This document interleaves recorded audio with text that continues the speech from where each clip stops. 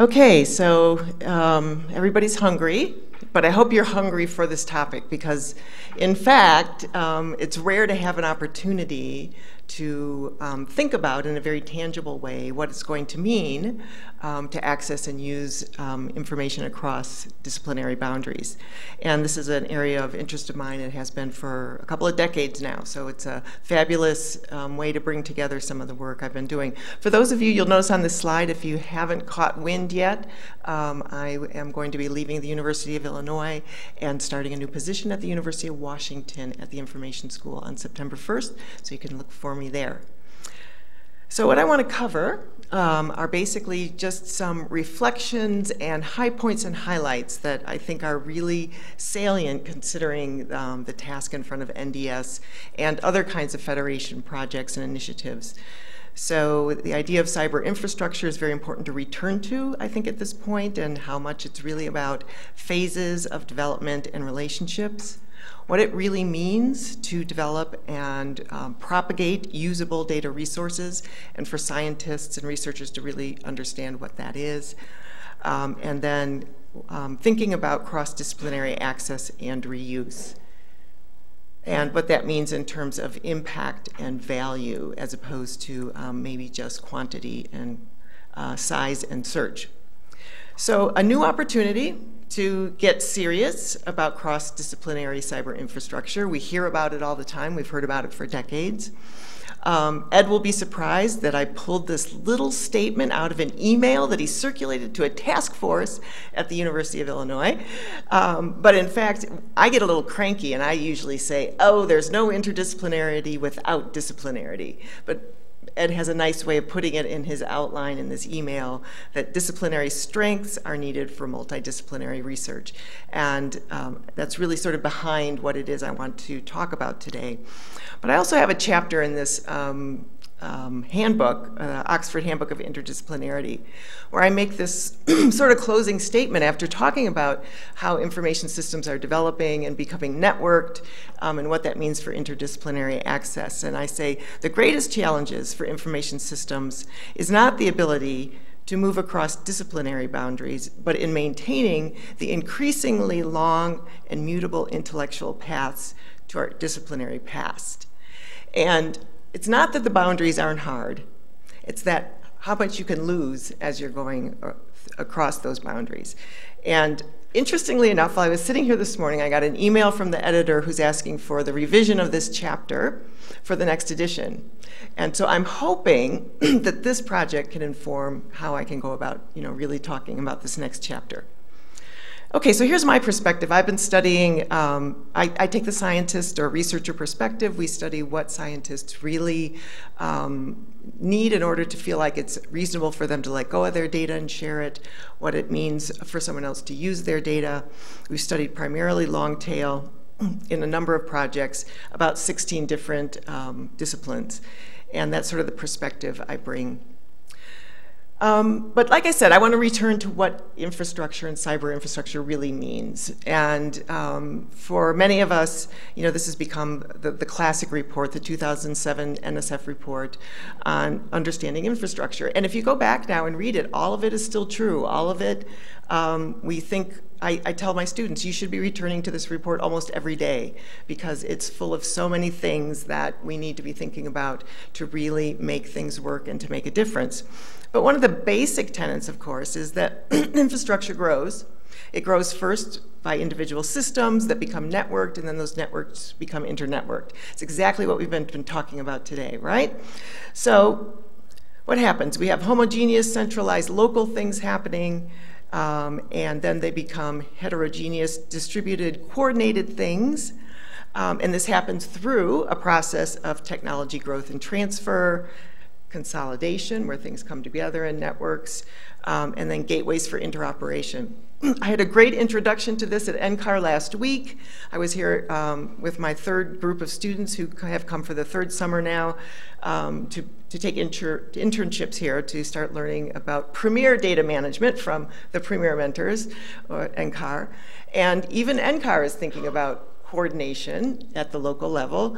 And again, it's that idea of consolidation of the systems, even within an institution, and then the gateways for interoperation.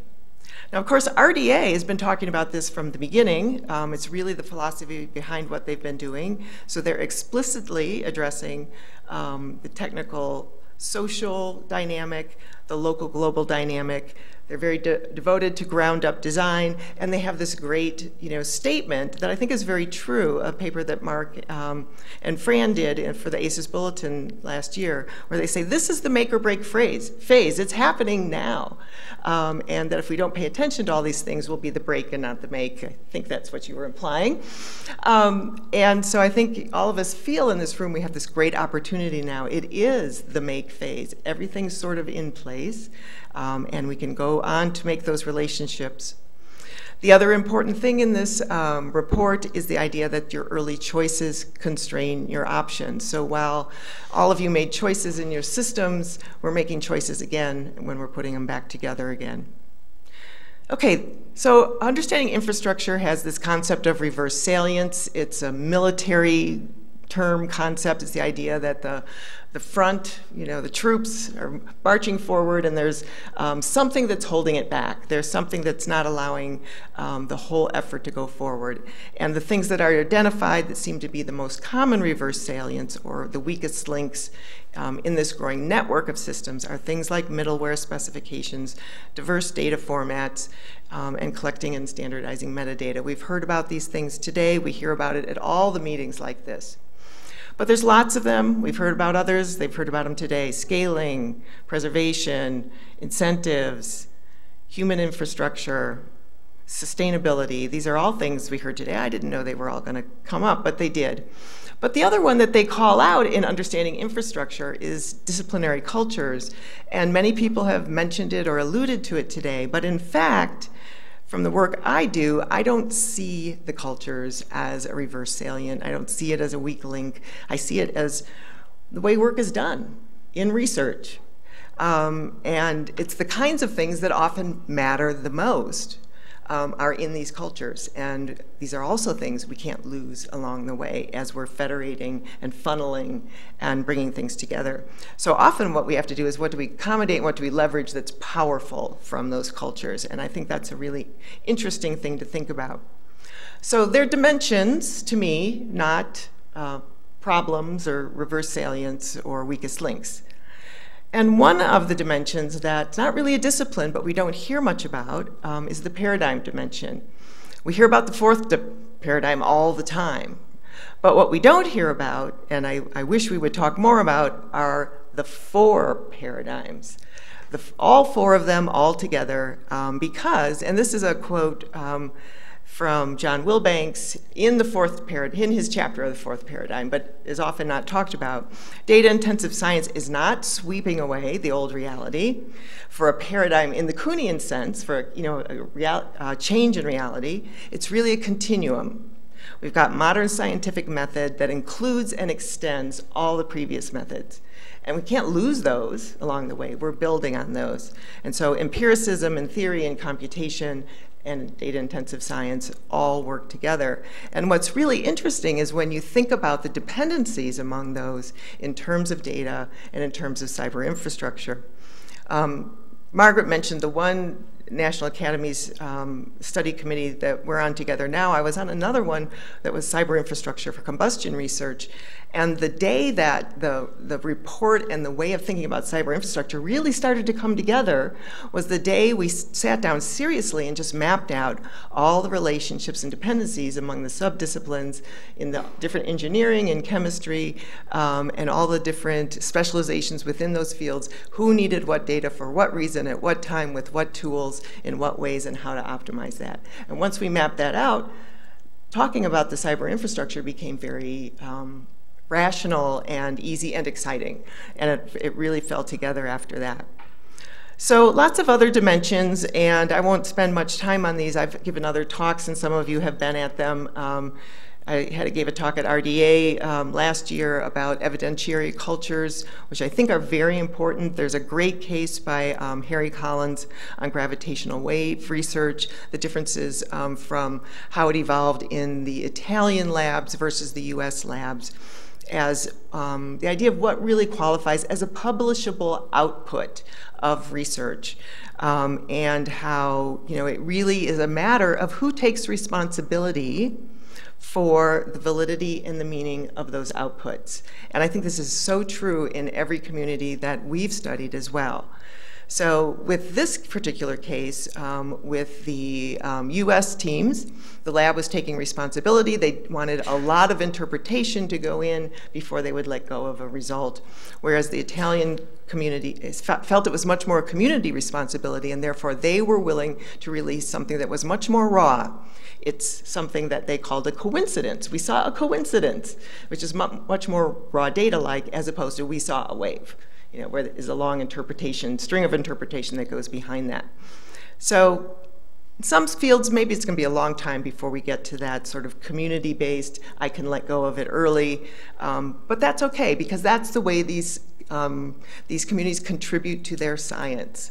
In the work that we've been doing recently, the dimension that's been extremely important for thinking about federating data is the site-based dimension. These are geologists, biologists, biochemists, geochemists who work out in particular scientifically significant sites. Therefore, that's what matters in terms of bringing the data together for federation. So it's very multidisciplinary, and we get a lot of variation. Yes, spatial temporal is the factor by which they want things organized and be able to access and understand it. But in certain disciplines, it's not just spatial temporal. We want 3 coordinates in 3 different ways. We want the altitude on top of that, and it has to be measured at the vent, or else we can't use it. There will be no reuse. And also, I haven't been able to track down the evidence for sure yet, but claims that disease researchers in other fields have made the same statements, that we can't use your microbial research unless we know exactly the measurement from the vent at the time. And it's because the environments where this data is coming from is so dynamic. It's changing all the time. These are hot springs. There's travertine growing by the minute, and if you don't know the way it was that day, that hour, you can't use the data or compare it with anything else. The other dimension that we've been really focused on is the producer-consumer dimension, because getting people to let go of their data is really convincing the producer that it's, again, it's valid and it's going to have meaning. It's the same idea as the evidentiary culture. And so what that means in terms of how complex the data sets are, how you package them, we've been working with the Data Conservancy on packaging complex sets. At the same time, we can see that, especially with water and geochemistry data, that certain usable parts are things that can be done very quickly and moved out very quickly, and also aggregated in meaningful ways. So understanding that dynamic, again, what's releasable from the producer's perspective, but what's reusable from the consumer's perspective, are sometimes 2 different sets of requirements. And the versioning we've already heard about several times today, but very important and very interesting, and has everything to do with reuse, and especially meaning for reuse. So many of you are probably familiar with the NASA data levels. I understand now there's a new paper coming out of NSIDC with Ruth and Dewar and one of my students, where they've extended these levels to think about the further curation that happens down the way. But really, we know quite a bit about these levels in terms of which ones can get used by which communities. Some get little use by very particular communities, some get wide use, but again by certain people who know the instrumentation, and other variables, as you go down, so other variations can get quite wide use from secondary users. So again, thinking about federating and making things available across fields, in this case, you'd be moving down the wide use across fields would have to be at this 1B level, depending on which version of the NASA levels you see. Okay, so other things, I've been studying cross-disciplinary and interdisciplinary information use in a lot of places in a lot of ways, and even before, well, when we just started studying data, back in neuroscience labs, we were also tracking a literature-based discovery system that was being field tested in 4 different labs across the country. And what we were looking for is what kinds of information have the highest impact on moving research forward. And And it was in this idea of, these literature-based discovery systems were sort of like the ideas that Phil Bourne was talking about of really trying to understand how something can be used far afield. And that's the thing we were really looking for. So these case studies in neuroscience, we followed these groups for over a year and a half, 2 years, and really didn't trust them when they said, oh, this had the greatest impact. We waited 6 months. We went back. We said, now tell me what really moved your research forward. Now that you've seen this happen, or you've actually assessed the results relative to other results. So some of the things we found, I think, are quite important and pertinent when we think about trying to really facilitate that in a very large national scale system. So the greatest impact was from looking for information that was rather far afield, pretty foreign, but very specific. So I need this protocol. I need to know the calibration of this instrument, how it was done. Very particular things had the greatest impact, but also quite uncommon, very low frequency. But we go back after a year and people say, oh yeah, I could not have moved forward. We would have never made that discovery had we not found that. On the other hand, something that happens much more frequently, but has much more moderate impact, was the ability to really explore rather freely in disciplines in more conceptual ways, to really get your grounding and understand how your research is relating to that in another field. So, little trade-off there. You still need to really be able to explore, moderate impact, more frequent. The interesting thing for us, though, was that in every case, and we had 6 or 7 other categories of kinds of information seeking that was going on, but the most interesting thing is that in every case, these researchers know enough about validity and meaning from information far afield that they couldn't just run off and apply it.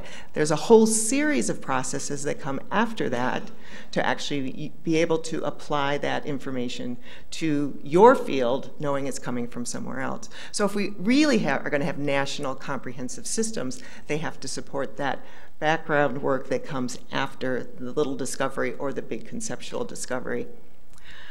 The other thing that I think is really important, big national growing systems. They're scaling, they're getting large, you're losing control, nobody knows what's in them, right? Especially if you're harvesting and getting data in streams constantly or harvesting. So being able to wrap, for users, for researchers who are really doing exploring or looking for these specific things, be able to do this very rapid review and assessment. And this is what Alan Rainier and I called in our science paper. We were really talking about the literature here, but we called strategic reading.